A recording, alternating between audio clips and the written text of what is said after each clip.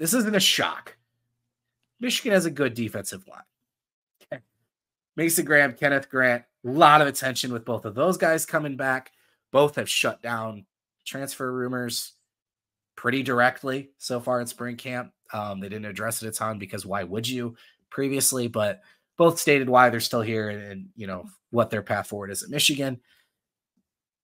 I want to talk about the edge though. And the two guys that are going to lead the way, that's Derek Moore and Josiah Stewart. And Josiah Stewart, we got to see today. I was really impressed with some things he said about what he learned from the previous year and the step up he's hoping to take as a player. Made a lot of comments though about as a leader and bringing other guys along with him. Specifically, TJ Guy is a name we've heard about, arguably backing him up on the weak side. And then the two, again, I'd have to look. I don't remember off the top of my head if it's sophomores or redshirt freshmen, like Brock said, but Eno Etta and Cam Brandt both continue to get shout outs as well as far as playing in the rotation. I think Etta is going to get into that 2021 Mike Morris role. I think they like him on the strong side, but he can move inside really well and play like that 3 technique. He's going to be super versatile, a guy that can play all over the defensive line. But rotations or not, these two dudes are going to lead the way. And Stewart took on Agent Zero, the number he wore at Coastal Carolina. I thought it was funny. He said he tried to get it from Mikey Saintis still last year, and he basically told him, hell no. Gave him his blessing to wear it this year. But look, you're going to have attention on you anyway.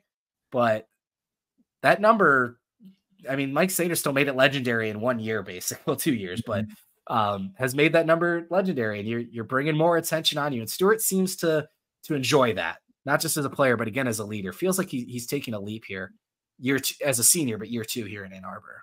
Yeah. Yeah. I mean, they just those two guys, I mean, you're talking about, you know, they have the potential to be one of the best duos in the country. I mean, even the best interior, you know, with Mason and Kenneth, probably not even probably, they're the best duo defensive tackles in the country too. So, you know, both guys have NFL draft pick quality written all over them.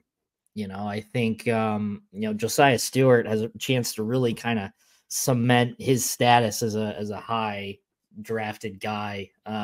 If you can get some production off the edge there, I think those two guys have just been, you know, running the show. You know, and again, I think it's all now just about building depth. I mean, we all know what both of those guys can bring. All 4 of those guys, really. So again, you hope Etta steps up, and I just his name just keeps coming up unprompted. Not even asking about him. You know, Trey Pierce is there too, a young guy on the interior. Cameron Brandt, another guy too that saw a little bit of playing time early last year. So there's again, it's very similar to the offensive line, is where you have guys that you can write in and pen, but if you have specific guys who can kind of hit that ceiling that they have, or even, you know, blast through the ceiling, you know, they're going to have a hell of a lot of production from that offense or defensive line beyond those 4 guys. You know, maybe there's more snaps that, oh, I just hit my mouse. Maybe there's more snaps beyond what's available, you know, what was available last year, and which maybe, you know, gives more opportunities to, you know, have the main 4 guys kind of see more snaps than last year. But again, there's so much talent on that defensive line group. It's just, it's crazy if they can hit on that type of trajectory that they're on. And, you know, the addition of Lou Esposito, I think is the more I read about it, the more I think about it, I really like it. I really like his addition. Knows how to develop talent, knows how to identify talent. Yeah, I mean, guys like Braden Fisk or whatever went on to have successful careers elsewhere, but you know, those were guys that weren't really highly recruited. They brought that Western Michigan brought in, and eventually they moved on. So I think that's a really good hire. And I think that'll play into someone like, you know, at his development really well is just, Esposito really just working with these guys. So, yeah, I mean, there's really not much more I can add outside of, Edda's getting a ton of hype and I'm buying into the stock. I'm all in on the stock too. So, it's just, yeah, there's a lot to like there. And again, as I said, if they hit that ceiling, they're going to be a really damaging defensive line for not just this season, but years to come as well. Yeah, like you said, Josh, this is a group where, barring any injuries or anything else, the 4 guys on the defensive line that are running out there on the first defensive snap of the season. And that's obviously Josiah Stewart, Derek Moore, and then Mason Graham and Kenneth Grant.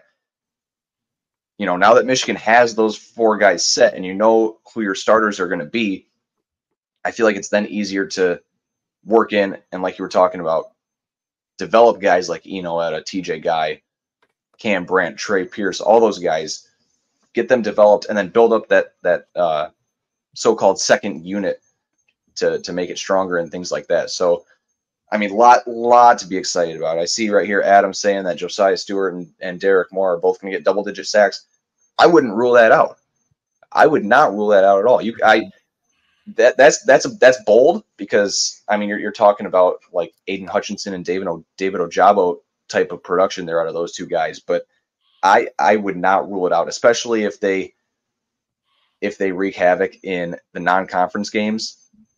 It'll be harder now that Texas is an opponent, but it's possible for sure to see both of them reaching 10. I've already said Josiah Stewart is double-digit sack for me this year. He did it as a freshman at Coastal Carolina. They moved him into kind of a weird rover position where he lost weight and just wasn't doing the same thing anymore. He gained weight last year. He looks bigger and stronger than ever. And he's always had this undersized tag on him. And then you just see him absolutely bully offensive lineman. The Alabama game, last play of the game, right? Just absolutely backs his lineman up. He's added some more technique as well. Between him and Harrell, I think it was 14 sacks combined between the 2 of them. So as much as I think TJ Guy can be a part of the rotation, it's not going to be 50-50 like it was last year. I just don't see that. Stewart's going to have a gap there. You're going to want to keep him fresh and rotate, but I think he's going to play significantly more snaps, which more opportunities, right? And Derek Moore, same thing, split snaps with Braden McGregor last year.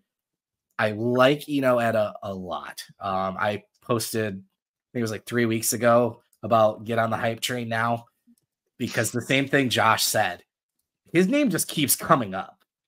And sometimes it comes up, when I did my position breakdown, somebody messaged me like, hey, here's kind of what we're hearing about him.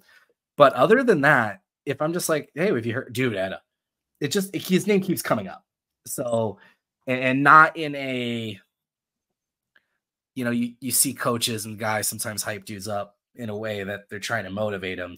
This is just people are really excited to talk about, Etta and his potential on that line. So, and again, the interior, we didn't even get into a healthy Rayshon Benny and what he's going to mean. Yeah. It's a tackle. I mean, that front is going to be just outrageous.